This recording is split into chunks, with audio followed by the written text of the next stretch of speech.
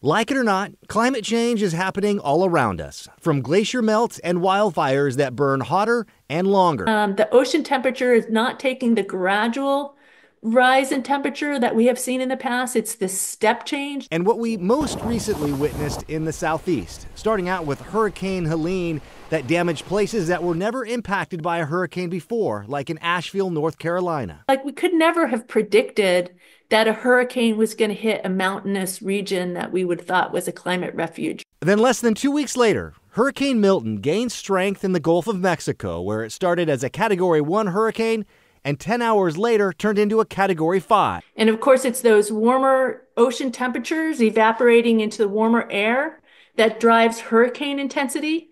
And then we've seen these really intense hurricanes. Dr. Jillian Gregg with Oregon State University was one of the co-authors of the climate report that was released earlier this month.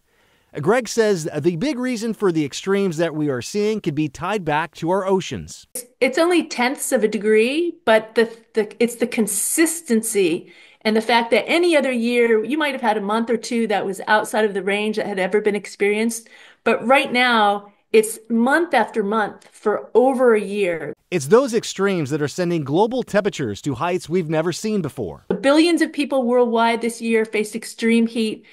Since last year, there have been heat waves across Asia that killed over 1,000 people. Gregg says just like us, planet Earth has vital signs. And there are also vital signs of the Earth that you can actually see from outer space. You can see that the poles are melting, and you can see how much the summer ice is gone. Signs that are showing how important our climate is. We absolutely need to undergo the energy transition, where we transition away from fossil fuels and towards renewables. And how important it is to take steps now to try to make changes for the future.